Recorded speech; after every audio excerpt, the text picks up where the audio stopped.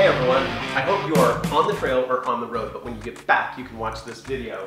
We're going to take this drill and we're going to drill into a perfectly good BFG KM2 Mud Terrain tire. These tires are extremely tough, but they do get punctured, and one of the first things you gotta know is how to use a basic field tire repair kit. So we're gonna take a better look at this, and then we'll go ahead and repair a tire. Let's get started. All right, let's take a look at this kit. What do we have inside here? You can use any kit. Many kits available on the market. I really like this one because it has the basics and it's very heavy duty. When you look at the components, you know you're gonna get years of use out of this. So let's take a look at this just one by one. We'll go through it fairly quickly and tell you what these are, the various things are for. Now, once you have your tire repaired and you're airing it back up to pressure, you're gonna need a tire gauge to get you close. The one thing I want to say is that when you're out in the field and you got a flat tire, it's all about getting you back to civilization or getting you where you need to be. So you're just trying to get the job done. Now, realistically, do you need a tire pressure gauge to get the job done? No, you don't. But if you want proper tire pressure and you're doing a long-term repair, you do want to run the proper pressure. Okay, first and foremost, once you locate the hole, this is the reamer. This is grease to make cleaning out the hole a little bit more easy. The reamer spreads apart the steel belts in the tire so that you can use the actual plug tool. So you ream that out, we'll see that in just a second, okay? Now these are various components to your tire. Sometimes you have to replace the valve stem. This is a valve stem tool, a valve stem removal tool. If you need to take the tire off the rim for whatever reason, you want to take the stem out and air it all the way down. Most of the time you're not going to need to use this, but it's nice to have these spare components if you need them.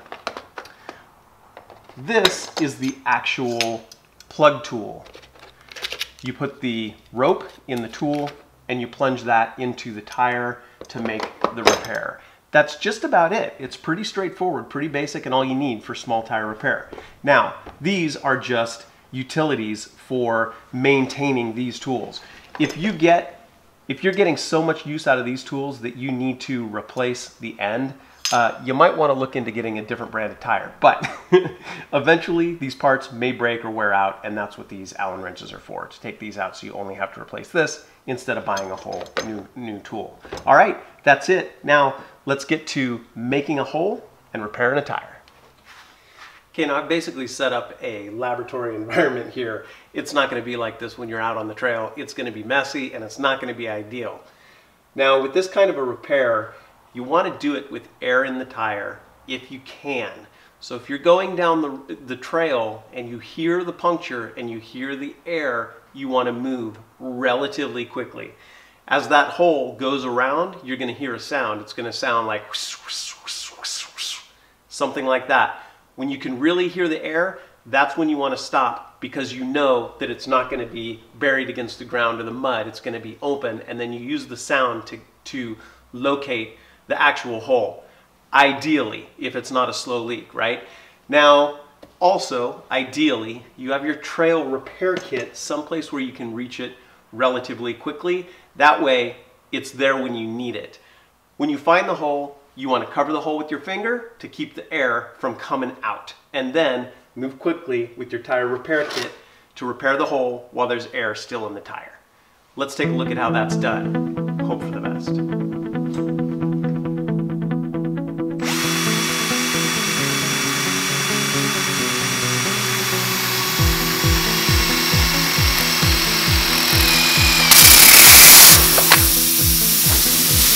All right, there's the hole. Okay, so now once you locate the hole, you want to take this reamer, it's the spiky one without a hole in the end, and again, you're going to put some grease on it to make it easier to bore out this hole.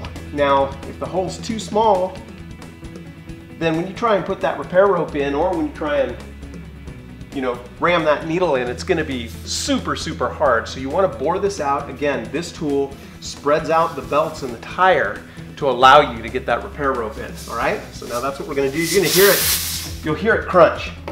Oh yeah, there we go. And work it in and out of there a few times.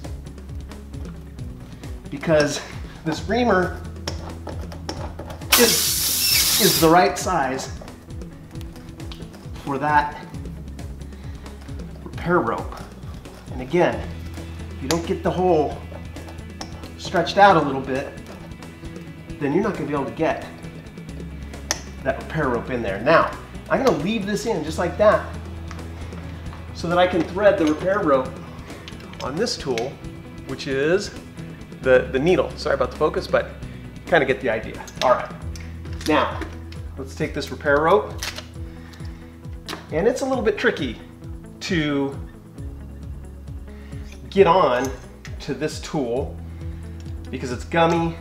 You can't really shove it down in the end here. You got to thread it through just like a needle and thread, but your thread is soaked in tar. So it is a little bit tricky, but you just keep working it, and eventually, there we go, you're going to be able to pull it through the eye of the needle, just like that. You want to go about halfway. Okay, here we go. When you put the rope in, you shove it in, and then this holds the rope against the tire so it doesn't pull out. And you pull it out like that, okay? So here we go. Stay. All right.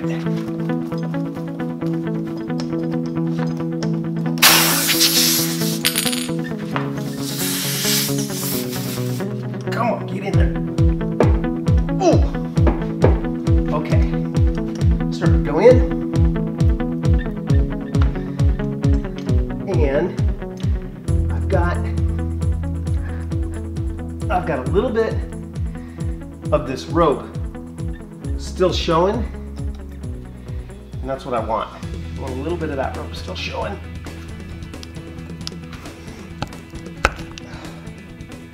There we go.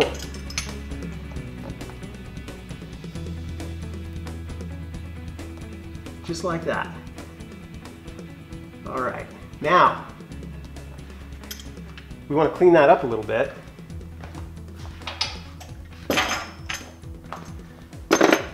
But be careful with this operation, you know.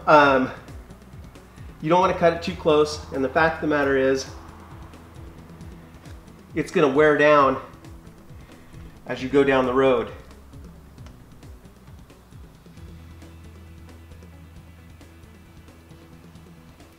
You're not making a piece of art. You're trying to get yourself back home. So that's all that's required.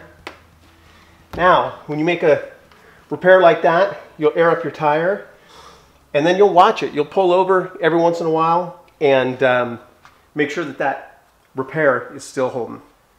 All right, now that repair is a temporary repair. You should take your tire into a professional tire shop to get it repaired or replaced. But that repair is going to get you where you need to be, and that's the important thing.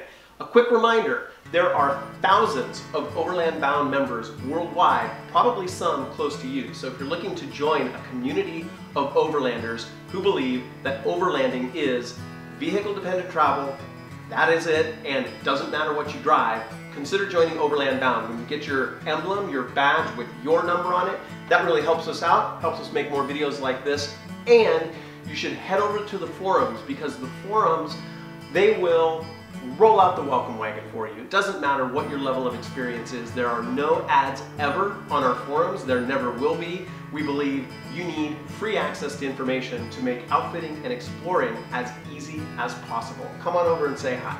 Look forward to seeing you on the trail.